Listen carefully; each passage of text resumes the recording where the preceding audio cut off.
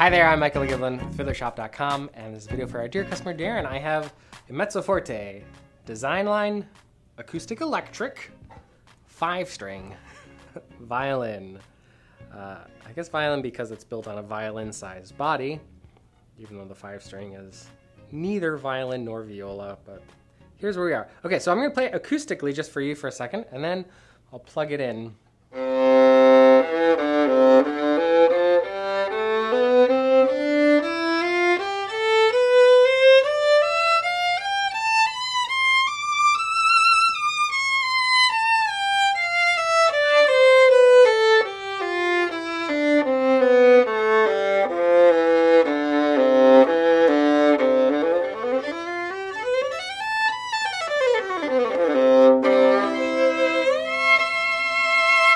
I've got it plugged in here, and I'm running it through this amplifier here, but you're still hearing everything through these microphones that are right up here. Okay.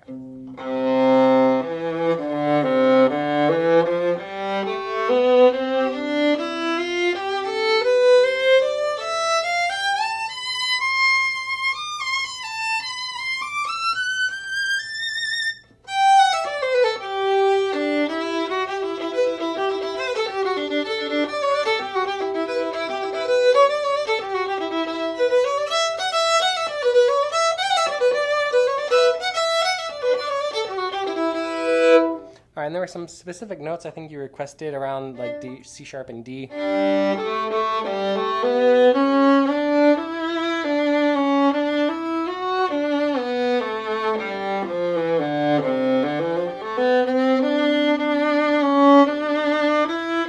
they're on here.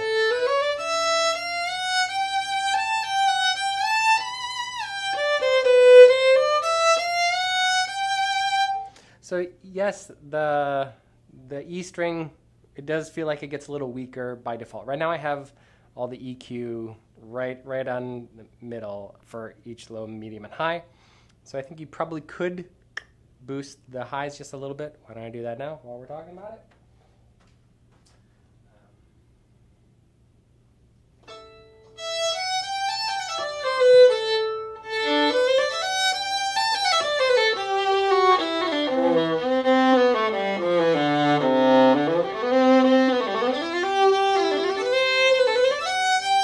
So it did make, I hope that it didn't max out the microphone there, but it makes the whole thing a little bit brighter, a little bit tinner, although it does, it'd be nice if EQ was like, oh please only affect the E string, which it does. I mean, it does bring out the uppers, the highs, the uppers.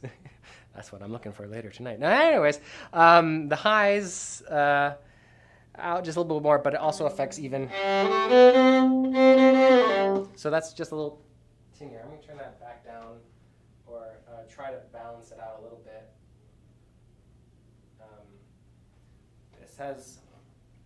This has a little bit more, mids and a little more lower.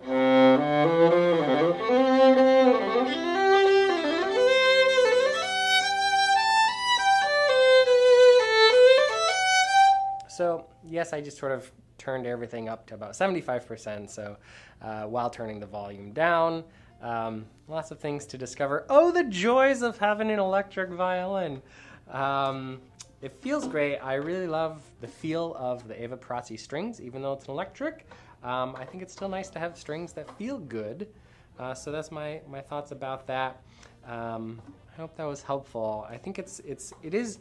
What I do also like about the Mezzo Forte is that the 5-string, like the spacing is very wide for a 5-string, like, and I like it. It's a little, takes a minute to get used to because that C string is like right on the edge of the fingerboard, and likewise the E string over here is very much on the edge of the fingerboard.